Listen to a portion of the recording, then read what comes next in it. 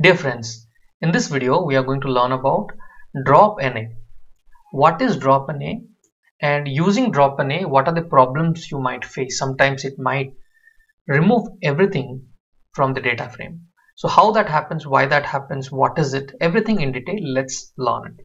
Now to understand Dropna, I have a small graphics. Now if you see, it has got several columns and it has got several rows. However, starting from the third row, there are certain blank values, okay, in some of the columns.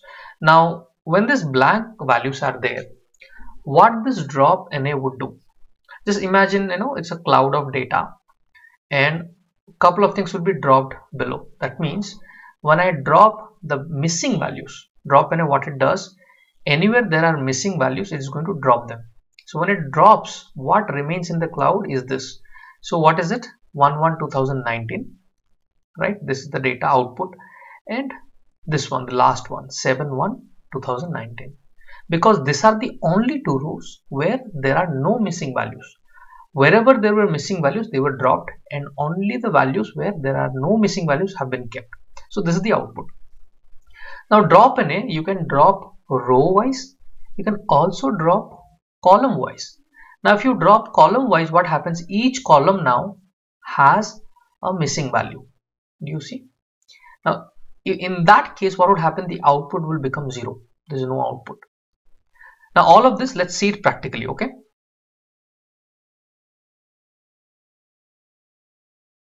So let me show you the Excel file which I have.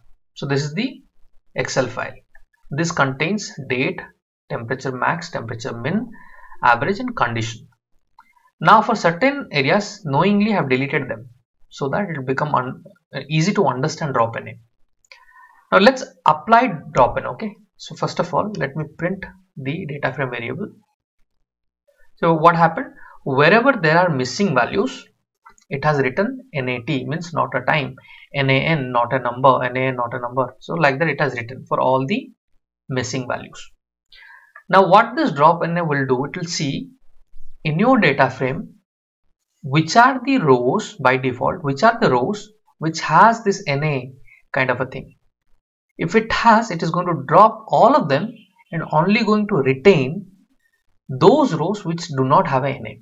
So let me show you one practical example, okay? So here what I'm going to do, this is our DF data frame. Now with the data frame variable, you need to apply Dropna.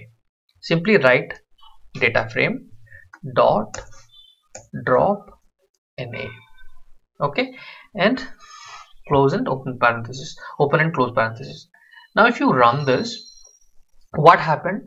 It has dropped this one, wherever there is NaN, right? Everything is dropped. Only the 7th has been kept and the 1st has been kept. So the output is only 2. Now let me show you the Pandas data frame Dropna documentation. Okay. Now in the documentation, if you see, we have just applied this data frame variable dot Dropna, and within the parenthesis we have actually did not write anything. When you do not write anything, what happens? It takes some default values. For example, axis is equals to 0. Even though you write it or you do not write it, it will take that. So for example, if I'm writing axis, what is it? What does this axis means? I'll show you. What is axis 0? Axis means, as per the documentation, when you are writing axis equals to 0, it drops rows which contains missing values. That means these are my rows, right? Wherever there are missing values, it will drop the rows. First it will drop. So wherever there is a NA value, it is going to drop by rows. Now when you write 1, axis equals to 1, when you write drop columns, what will drop? It will check column wise. Previously it was checking row wise. Now it is going to check column wise. In this column, is there a missing value? Yes, then drop it. In this column, drop it. In this column, drop it. Like that, it is going to check column wise. So for example, if I'm writing axis is equal to 1, and if I run this, what is the output? Output is all null, because our data frame variable contains in each column there is a missing value. So it is going to drop everything. So this is the output. Sometimes Many people will say, hey, why when I'm applying drop NA, why it is removed everything? Because of this reason. Just check if you are dropping, maybe in each row there is a missing value, or maybe in each column there is a missing value, and how you are applying the drop NA would determine whether it is going to drop everything or not. So when I'm applying access is equal to 1, as per my data, each column contains a missing value, so it is dropping everything.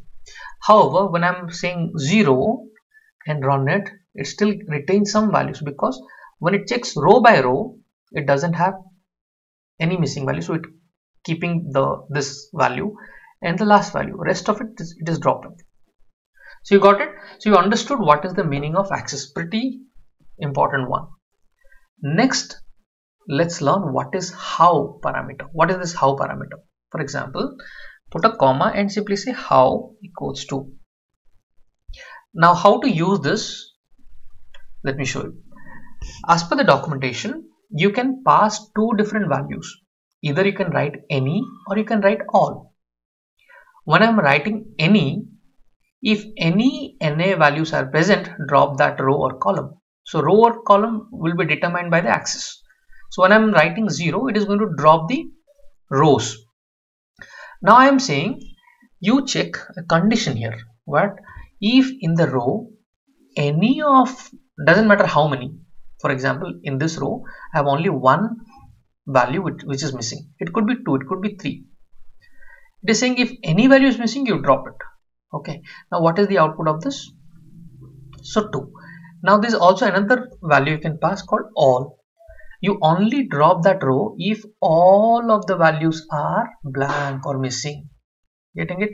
Now if I'm run this, you can see entire data frame is retained, because there are no rows where all of the data is blank. There is at least some values. Okay, that is the usage of how parameter. Now let's learn another important parameter called thresh. So how to use this? When you are using thresh, you are not supposed to use how. See, require that many non-NA values cannot be combined with how. So you cannot combine with how. First thing, you remove how. Okay, and then write thresh equals to, and here it doesn't look for missing values, it looks for non-NA value. Very important. What it looks for? Non-NA values. That means the values which are already present. So I am saying, if I am saying non-NA value, means this is a non-NA value, this is a non-NA value. So all of this which is not blank is a non-NA. Which are blank, they are called NA. Non-NA means rest of it. Now if I'm giving a criteria, okay, so for this I'm going to delete this 7th row, everything I'm deleting and saving it, and let me refresh this data frame. Now if I refresh, you can see all NaN has come. Now look at this, how to use thresh. So in the thresh I am saying if any row contains minimum 3 valid values, that means here if you see 1, 2, only 2 valid values where the rest are blank. Now what would happen when I run this? It is going to drop that row 2009-17. If you see,